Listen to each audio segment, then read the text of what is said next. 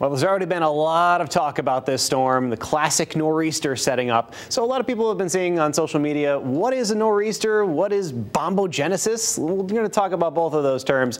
But first, a nor'easter is simply just a storm in our area with strong northeast winds. The winds will be coming out of the northeast, circulating around that center of the low pressure system. So as that storm makes its way right past us, we will see that northwest wind really picking up, and it could be leading to some really rough conditions for a period of time during the day on Saturday. So let's talk about bombogenesis now. This is something that is not a new term. It's been around for decades and decades, and going back to meteorology textbooks in the 1950s.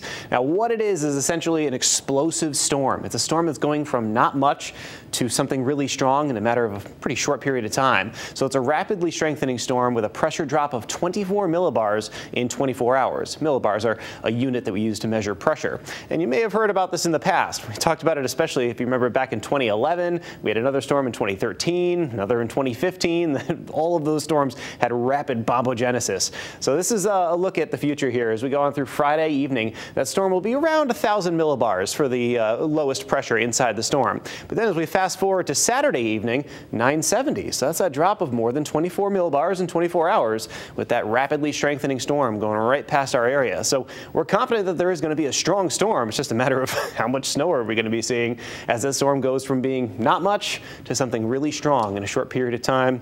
It's snowing right over my head here. So that's, of course, the definition of bombogenesis.